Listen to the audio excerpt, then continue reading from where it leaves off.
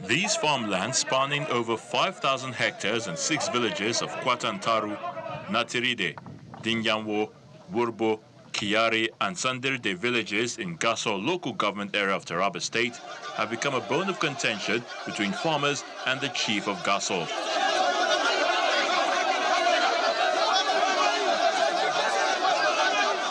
According to the protesting farmers, the farmlands belong to their forefathers, which they inherited, and was never at any time sold, contrary to a claim that a former senator from Borno State obtained it through the traditional ruler of Gasol. They maintained that former Governor Darius Ishaku had in 2023 revoked the certificate of land ownership and allocated only 200 hectares to the former senator, and are surprised that after the former governor's tenure, the traditional ruler is claiming over 5,000 hectares. It is with deep pains of oppression that I address you today over the seizure of our ancestral land here in Gasol district of Gasol local government area of Taraba State.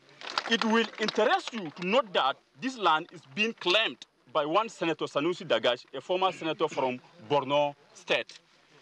You may also wish to know that the said Senator Sanusi Dagash claimed that he had obtained a certificate of occupancy, C of O, on this land without the consent and knowledge of the real owners of the land as well as the community leaders.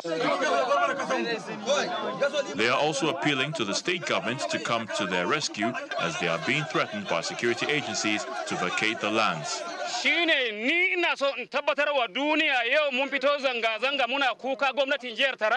We are gathered here because we feel oppressed, and our appeal is that the traditional ruler should return whatever that was given to him by the former senator in exchange for our land for peace to reign. We are ever ready to die fighting this cause. We are appealing to the state governor to also intervene.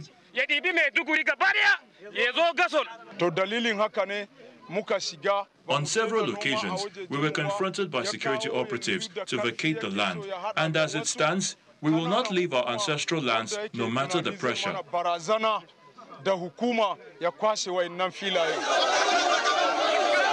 The traditional ruler of Gasol Chiefdom, His Royal Highness Idi Chiroma, and former Senator Sanusi Dagash, represented by the Secretary of Gasol Traditional Council, says the chiefdom and the state government are aware of the issue at stake and is now appealing for calm and seeking dialogue that could lead to a peaceful resolution of the matter. It is important to note that as the traditional ruler in charge of Gasol Chiefdom and further to all subjects in the area, it has become imperative for me to comment on the disputed land matter leading to the protest.